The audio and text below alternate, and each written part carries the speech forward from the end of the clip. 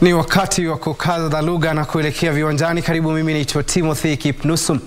Nangonanga na taarifa kwamba timu ya Sikh Union itachuana na Impala Masters kesho kwenye makala ya mwaka huu ya mashindano ya kimataifa ya hoki kuwania taji ya Vaisakhi yaliyovutia timu 11 kutoka mataifa matatu.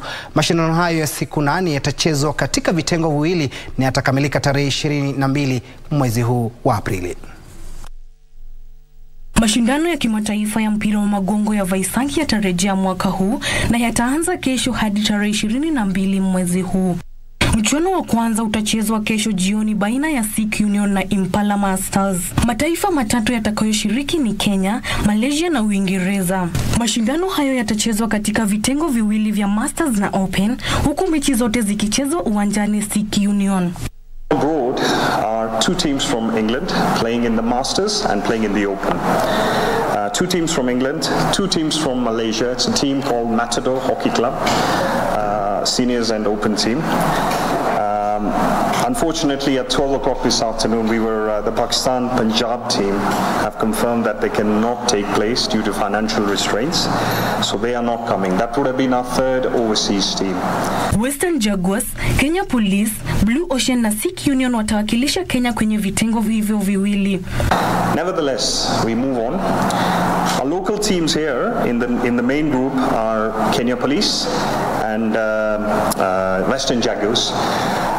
They are the two teams that make up the 5 teams in the Open.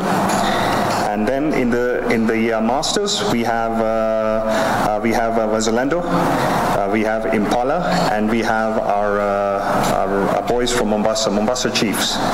Coast Chiefs?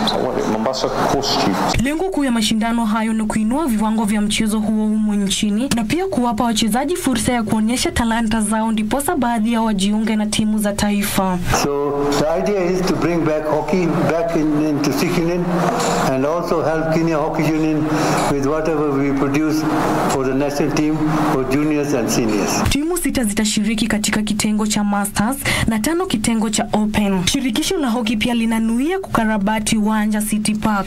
This year we are going to close City Park Hockey Stadium and we are going to rip it apart. If we can't repair it, then we will not use it. But we know that if we rip it apart, then we will put it back. And when we put it back, it will be in a better state than what it is now.